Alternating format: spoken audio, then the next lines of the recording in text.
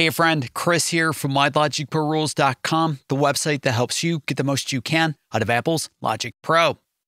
Well, today is an exciting day, and that is because the latest update to Logic Pro, which is 10.7.5, has just dropped. And what it brings with it are, well, some features and enhancements that I really think a lot of folks are going to be stoked about.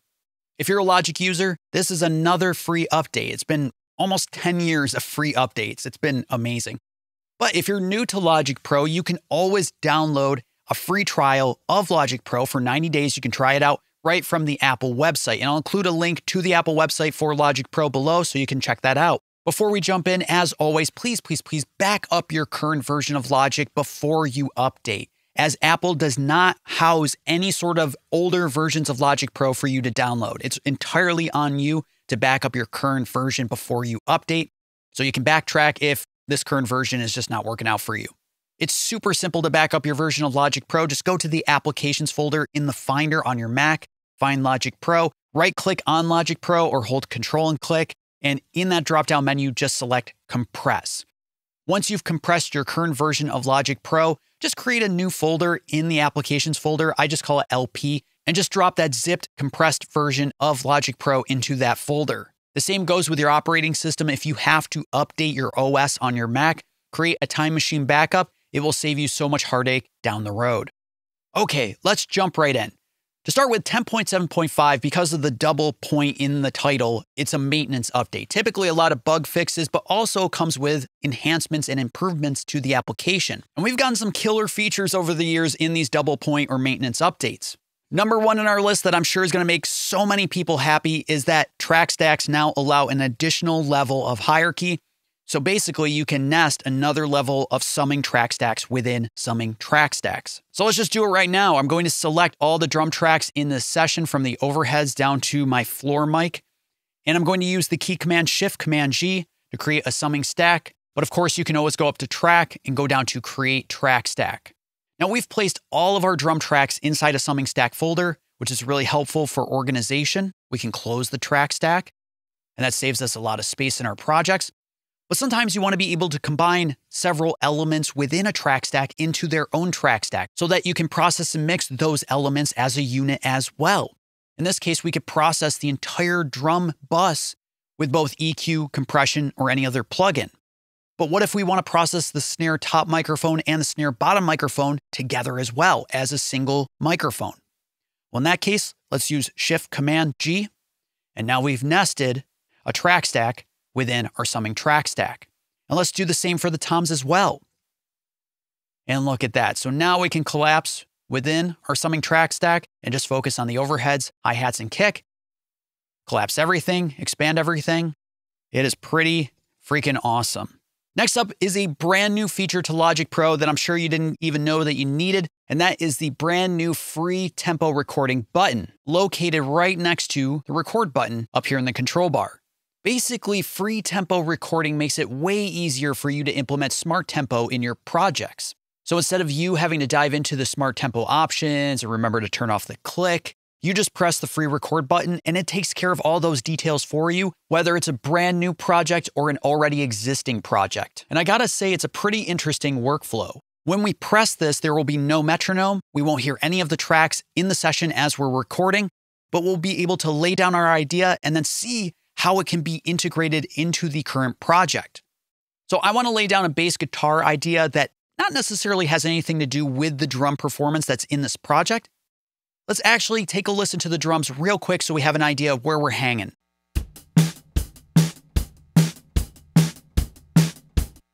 So pretty up-tempo, we're running at a BPM of 150, but I have a slower idea that I want to lay down. So let's record enable and let's lay down that idea.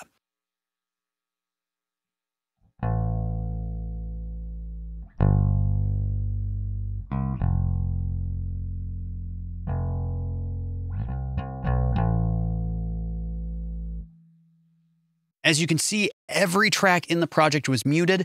The bass guitar was soloed so I could hear just my bass performance. And once I stop playback by pressing spacebar on my Mac's keyboard, Logic introduces to us a brand new dialogue that says, hey, with this free tempo recording, what would you like me to do with it? Either Logic could apply the region tempo to the project, apply an average region tempo to the project.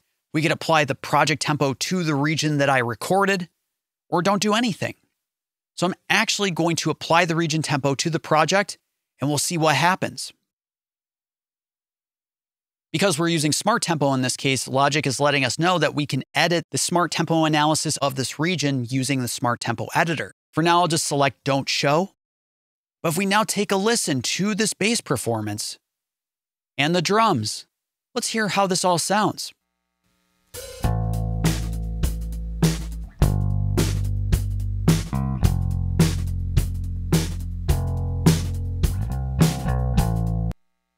Isn't that so cool? And if we open up the global track lanes, that's because the tempo of the project has been adapted to match that of the tempo of my bass performance. And because all of my drum tracks have flex and follow turned on, that section of the drums adapts its tempo to match the updated project tempo, right? So what if we go in the opposite direction and let's have my bass performance adapt to the project tempo? So I'll record once again.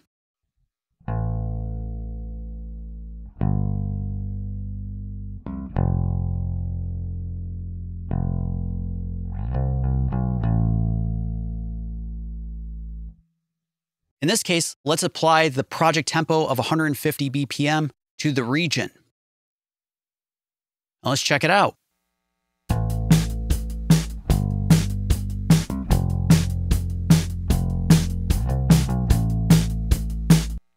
And thanks to Flex, everything has been adapted to the project. And what's super cool is that free tempo recording supports both audio performances as well as MIDI performances. Next up is the brand new gain tool, which provides quick and easy adjustments for volume of your individual regions. And you can even see the waveform scale in real time with dB precision. Now, the old way of dealing with gain adjustments of a performance is that you had to make a selection using something like the marquee tool. You make your selection, and then you go to the region inspector, to the gain parameter, and you make your adjustment. And while this is okay, it's a lot of back and forth going from this region to the region inspector, so on and so forth, every time you want to make a gain edit. So now if we go to the mouse click tools or use key command T, there's a brand new tool called the gain tool. And now when we select the gain tool, any audio region that we hover our mouse over suddenly has this new display that tells us what the gain is for that particular region. So if we zoom out, we hover over any of these regions, we can see that gain line is presented to us. Let's take a look at the bass here. And as we drive down the gain or drive it up, we can see the waveform adjust. So I found a great way of using the gain tool is to set your marquee tool as the other command click tool. So when we hold command, we have our marquee selection that we can make. Once we've made that selection, we can then click with the gain tool. That particular selection has now been separated from the rest of the region, and we can adjust the gain of just that particular region. So if we make a selection again, maybe here, we can boost. And now we're making some serious adjustments to our performance.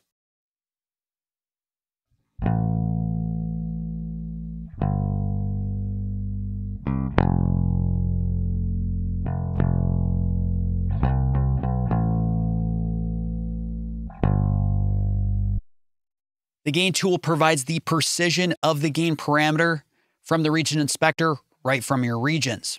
Pretty awesome. Next is the brand new Record MIDI plugin output.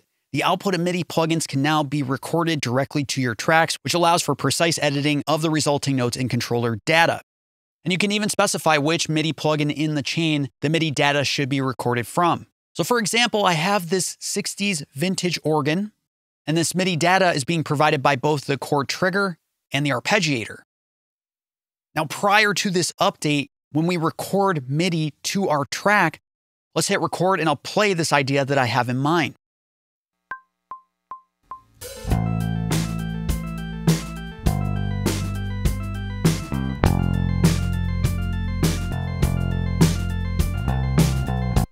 As you can see, we have 3 notes for the 3 notes that I played, but this doesn't include any of the other notes in the chord from chord trigger or any of the arpeggiated notes.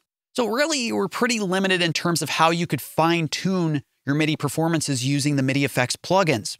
But now, if you click on any one of the MIDI effects plugins, there's now a new option to record the MIDI data from this MIDI effect plugin to the track itself. So let's select it after the arpeggiator. Let's get rid of this region, and let's now record our idea.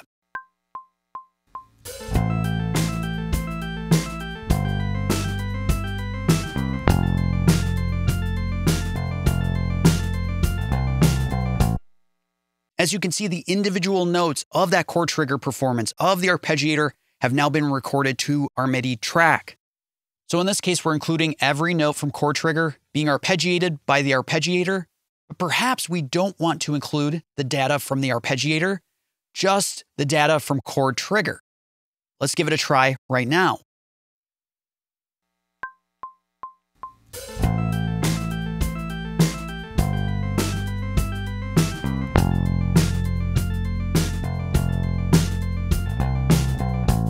And as you can see, there are the notes from chord trigger, but not from the arpeggiator. Additionally, there have been some major updates made to Smart Tempo when it comes to the analysis of audio files and recordings.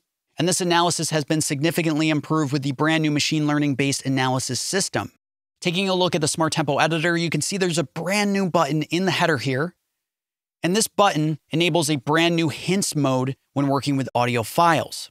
Prior to the 10.7.5 update, anytime you wanted to edit the Smart Tempo analysis of an audio file, you would hover your mouse over a downbeat marker or a beat marker, and you would hover over one of these notes to make an adjustment, such as move marker, scale selection, scale all, move all, scale left, move right, or set downbeat.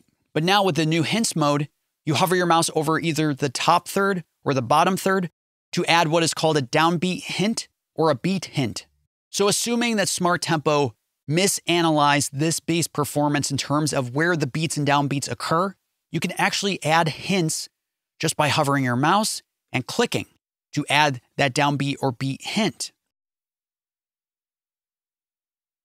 And once you've set those hints that you want Logic to consider when making its Smart Tempo analysis, you just go right up to the header in the editor and just click Apply Changes. And the analysis has been adapted for this particular performance. On top of that, maybe there are sections of the performance that Logic did analyze correctly. So when you are adding these individual hints to the analysis, perhaps this part of the Smart Tempo analysis is perfect and we don't want it to change when we make this update to the analysis.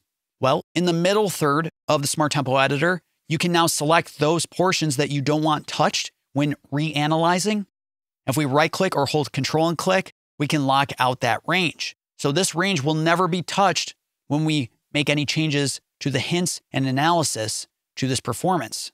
An interesting detail of the 10.7.5 update is that all 35 Stompboxes from Logic Pro's pedal board are now fully available as their own individual plugins. So if we take a look at our bass performance, if we dive down into amps and pedals, there's a new category called Stompboxes that's broken out into subcategories of delay, distortion, dynamics, filter, modulation, and pitch. And these are all of the pedal board pedals available for you to use. So if we open up Grit for our bass guitar, let's take a listen to what this sounds like.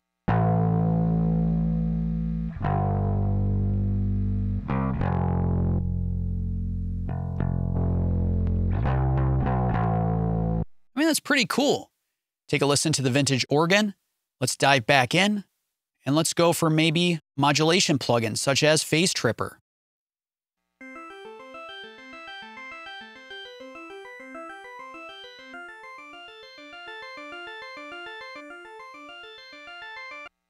Pretty sick. This next one's pretty crazy, and that's because Logic Pro now has support for Ableton Link, which allows Logic's playback to synchronize with other supported software and hardware. To access Ableton Link in Logic Pro, let's go to the control bar and hold Control and click or right click to customize the control bar and display. And let's introduce the sync button right up here in the control bar. Now, if you click and hold on the sync button, we have various options, but there's a brand new Ableton Link option. And when we select this option, the tempo turns blue. We see this brand new link in blue as well to let us know we're in Ableton Link mode. And there's this new section in the LCD that indicates to us if there's any software or hardware that is compatible to link up with Logic Pro. So let's navigate to an instance of Ableton, and I only downloaded Ableton for this video. Let's turn on Link. Let's head back to Logic Pro. And we can see here in the LCD, there is now one instance of software or hardware for Logic Pro to link up, and it just automatically syncs with that software or hardware. So if we press play in Logic Pro, we're going to hear our drums, and we'll press play on a sample in Ableton, and we'll hear the two sync up together.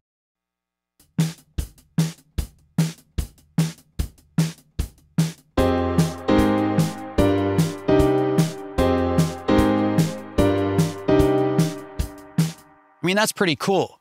You do have to stop Ableton and Logic Pro separate from one another. If you hit stop in one, it doesn't stop the other application. But now we have the ability to jam together via different software or hardware with Logic Pro and even sync together wirelessly if on the same network. And because we started the session in Logic Pro by pressing play first in Logic Pro, we are performing at 150 BPM. But let's go to Ableton and adjust the tempo a little slower, and let's hit play in Ableton first.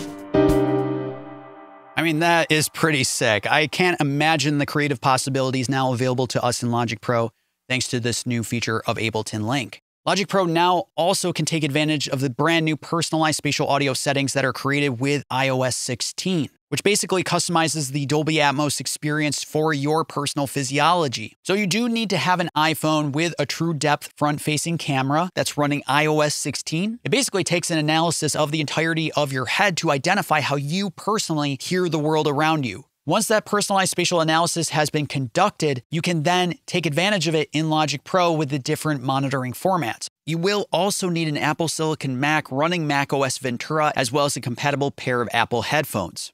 If we take a look in the monitoring format dropdown, we can see we have a lot of binaural options now for listening to our spatial mixes. Of course, we have the Dolby renderer. Following that, we have 4 different versions of the Apple renderer. Number 1 is the standard spatial audio profile. So this is pre-personalized spatial audio without the head tracking. Then there's the Apple renderer with personalized spatial audio without head tracking. Then there's the Apple renderer with head tracking, but without personalized spatial audio. And then the Apple renderer with head tracking and with personalized spatial audio. We basically have everything we need to create Dolby Atmos spatial mixes using just a pair of headphones. It's pretty crazy. And on top of everything I've just outlined, there are tons of other enhancements across the application that, again, are going to make so many folks very happy. This is going to be a huge one, and that is that Logic Pro now supports 32-bit files without any sort of conversion to 24-bit. So I've dragged in this 32-bit file. It's loaded without any conversion. And if we open the project browser, there it is. We can see under the Info tab, a 32-bit file loaded into the project. There's a brand new hip-hop starter grid called Beat Tape. In addition to that, there's a brand new Beat Tape sound pack, which introduces a whole slew of other drum kits and samples for Drum Machine Designer. And if we take a look at the mixer, there are also brand new factory settings for that FL Studio type of sound that you want to place on your entire mix that are labeled as knock A, B, or C. If we take a listen to some of the loops in this Beat Tape starter grid,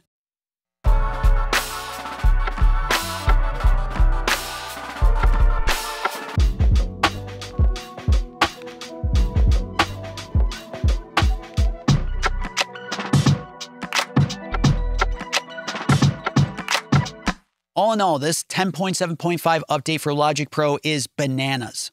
It provides so many new enhancements that a lot of users have been waiting for a long time, and I'm so pumped that it came out. So I hope this video was helpful for you. If it was, as always, I highly recommend subscribing to the channel, Why Logic Pro Rules, or subscribing on the website itself, whylogicprorules.com. Every week, I'm posting new videos, emails, or posts to help you get the most you can out of Apple's Logic Pro. Thanks so much.